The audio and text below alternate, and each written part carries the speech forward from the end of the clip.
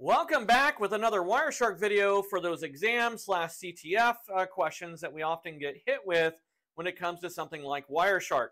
Now, Wireshark, we've already gone through it. This is, I believe, the third video in the series, and we're going to talk about counting packets today.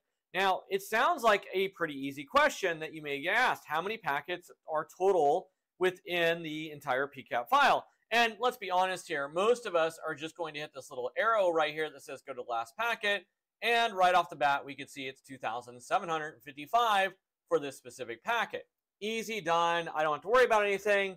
However, let's be honest here. We're not going to provide that easy of a question for you in those CTFs. So let's figure out a better way to do it. On the very bottom right-hand side of your screen, you will see this little icon that says packets 2,755. And there's displayed 2,755.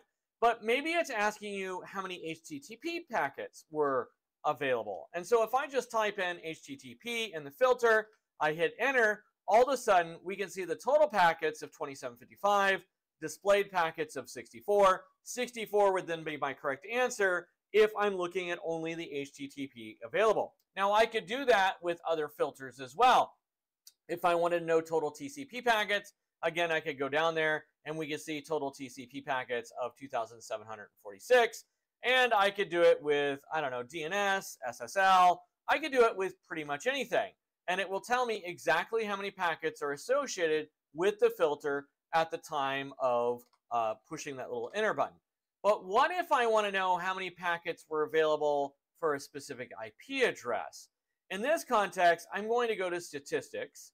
And from statistics, I can go down to IPv4 or IPv6 if I had any. In my specific lab, I don't have any.